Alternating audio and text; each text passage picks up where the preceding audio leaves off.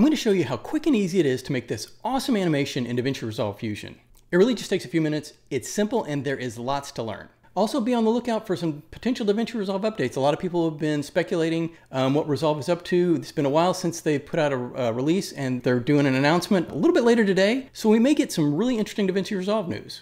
I'm going to keep my eyes open, and I'll definitely be talking about it. Hopefully we'll have a lot of fun things to try out. Let's see what we can do in about 5 minutes. If you hadn't guessed already, this animation is fake 3D. We're going to set up the basic animation, and then you're going to see the power of easing curves and how big a difference they can make with your animations. We can also apply a few different effects to create some interesting looks.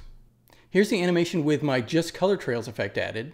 Or we can use my border effect, put a shadow in there, create a really interesting look. Okay, we're not going to be on the clock for this one, but we're going to see how quickly we can get it set up. It just takes a few steps. The first thing we're going to do is just create a circle and get that bouncing up and down. We're going to add a background node into the node area, take the output of the background and connect up to the media out. There we got a nice black background where we can create our animation. We're going to use the shape nodes for this one, so click in the node area, hit Control Space and search for S ellipse. With S ellipse selected, hit Control Space and search for S render. Put that in the viewer, and that's going to be our circle. So we really need it to be a little bit smaller. So let's click on the ellipse, right click on height and choose expression. Click the plus and drag it over to the width. That's going to tie those two together. So when we adjust the width, the height will adjust as well. I'm going to scale it down to about that size right there. And we're going to take the output of the render and merge it on top of the background. Click media out and hit 2. That's what we have. Let's make that dot a little bit smaller. Now that we have the circle created, let's animate it. So with the render selected, let's click the transform node and go to the first frame. And in the inspector, we're going to keyframe the center property and set the position to 0.7. That's going to move the dot up. Let's go over to about frame 30. We just clicked on it right there in the frame bar, and we're going to set the position to 0.3.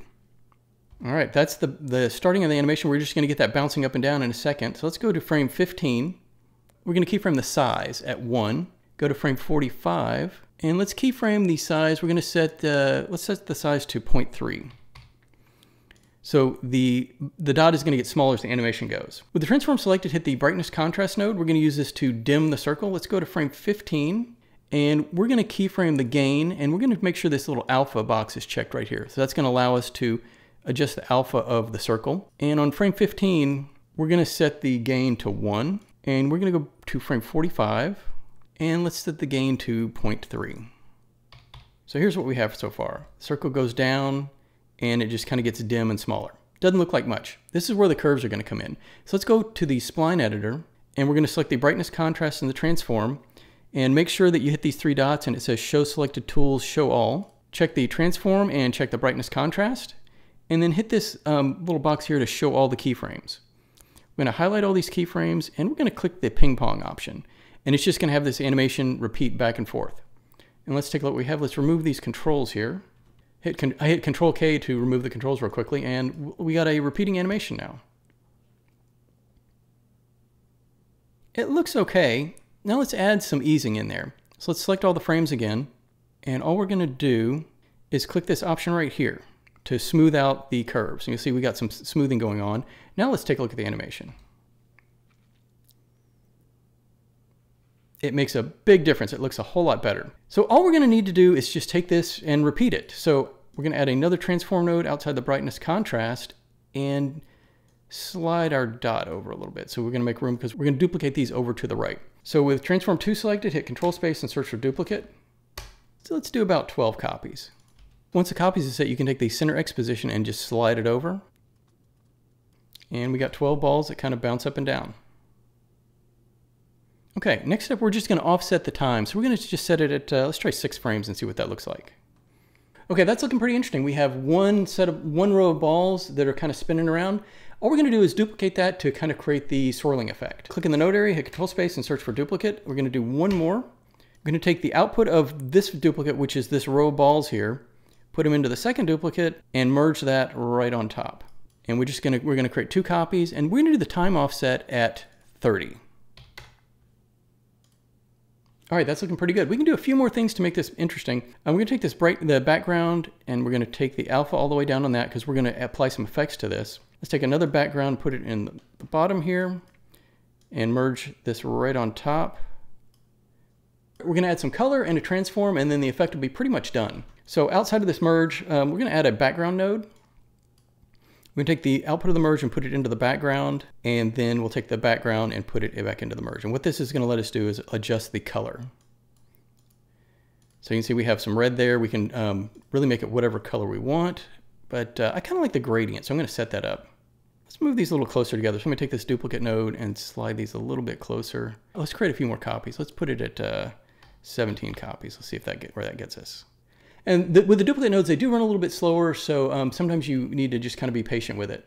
All right, so let's. I'm going to set up the gradient for the background. So let's click the background. In the inspector, we're going to change the type to gradient. And I'm just going to click on these little arrows. You just click on the gradient to set up a color, and we're going to set this up. We're just going to go left to right here. So I'm going to start with red and just do all the rest. All right, we got our gradient set up. Now we're going to take it and kind of spin it and rotate it around. We're going to take this thing and just add a transform node. So with the background 2 selected, we're going to add a transform node. Click on transform, and let's go to the first frame. We're going to keyframe the angle, go over, let's say 40 frames or so, and adjust the angle here. Go back to the spline editor, select angle, and we're going to highlight both these points, and we're just going to click the set relative, and that's just going to keep it spinning. All right, that looks great. And this is where you can apply all kinds of different effects to create some really neat looks. We're just gonna try the rays. So let's click on Merge 3, hit Control Space and search for rays. And we're gonna bring the threshold up.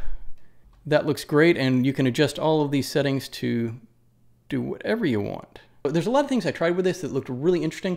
Let me just show you real quick, like adding, like I say, like a directional blur. Let's see what we can do with that. Let's, outside of this transform, hit Control Space and search for directional blur and add that in. And we're gonna take it and we're just gonna crank up the blur direction and the angle. And let's make the length a little bit longer. You can type it in here, say 0.2. Bring this down just a bit, and let's bring down the rays. There you have it. There's some fake 3D. When things get bigger, they're closer to the camera. And when they get smaller, it looks like they're a little bit further away. So that's kind of what this does. And also when it gets further away, you kind of dim it out a little bit. That kind of enhances the effect. Like, subscribe, comment below, and let me know what you think. Always love hearing from you. And maybe we'll have some interesting DaVinci Resolve news a little bit later today. We're going to see. They're always up to something. Maybe it'll be good. I'll talk to you soon.